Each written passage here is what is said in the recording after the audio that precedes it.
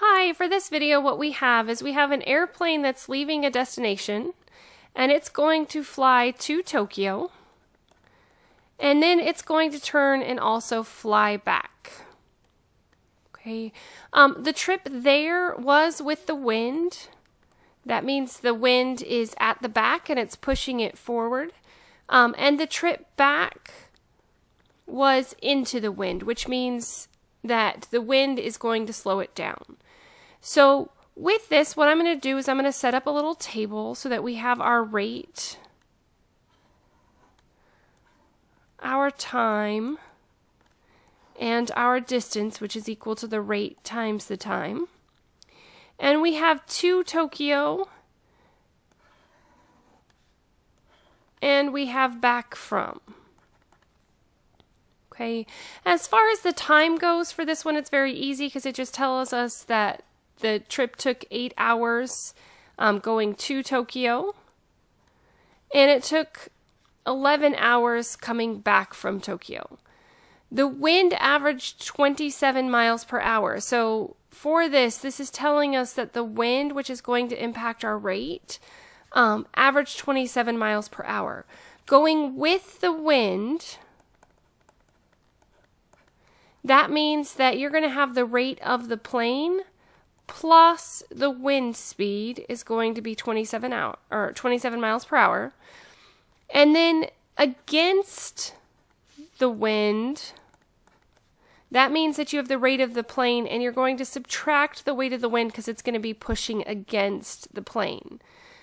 Any time that you are going against the time should take longer, so that makes sense the way that we have it set up.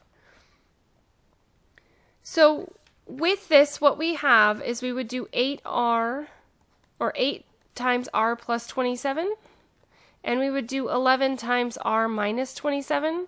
So if I go ahead and distribute those values in, just to make it easier to work with, we would have 8R plus 216, and we would have 11R minus 297. So what we would do now is we know that the distance there and the distance back are going to be equal to each other, so we would just set up the equation 8R plus 216 is equal to 11R minus 297. And then we would just solve this problem. So we would just take and subtract the 8R from both sides. And the reason I'm subtracting the 8R is because it's smaller, and that way I have a positive value.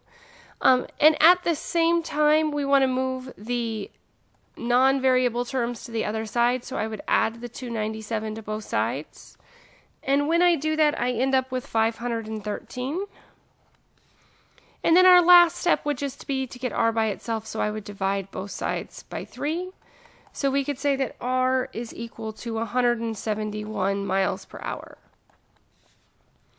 So for this one, if you write it in a sentence form, you basically just restate the question. So we could say the speed of the plane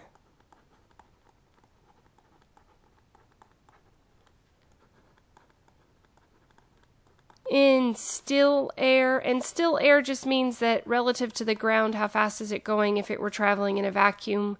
So the speed of the plane in still air is 171 miles per hour. So on average, the airplane traveled at 171 miles per hour.